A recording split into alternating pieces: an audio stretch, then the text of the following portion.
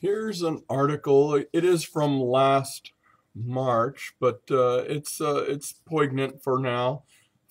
Fingerprint of the first stars. Look at this. They say the first stars may have turned on 180 million years ago.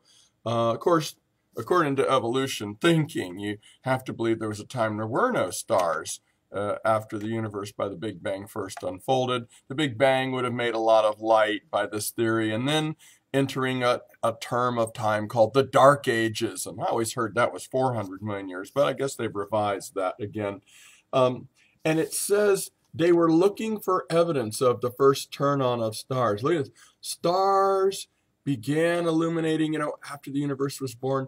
I mean, they just keep saying these stories, even though the theories are impossible, because stars can't contract under their own gravity. They would heat up and then expand back out again before they could ever get hot enough to ignite fusion reactions. And then they go on to just continue to say stuff, And here's a good thing, though. The radiation signature they saw doesn't agree with their predictions. Unexpectedly large signal that wasn't expected. Suggests the hydrogen gas at the beginning of the universe was colder than predicted.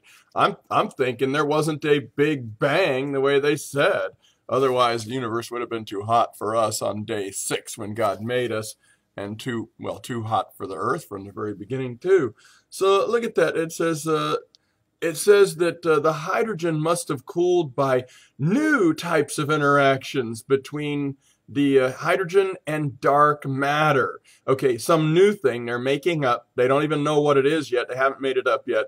And the mysterious substance they already, are calling dark matter. I mean, yeah, some dark matter is real, but most of it's still make-believe. Makes up most of the matter in the universe. Most of the stuff in the universe is make-believe stuff. Yeah, neutrinos are real. Black holes probably are real. Those are 2 examples of dark matter. But then there's all this other stuff. And then don't even start with dark energy, which has no foundation in fact at all, or observation, or logic, except that they need it for their theories. Well, it could be God expanding the universe, talking about the universe there. This is also just a story that hydrogen gas collapsed to make stars, which we've already discussed is impossible by the laws of basic chemistry.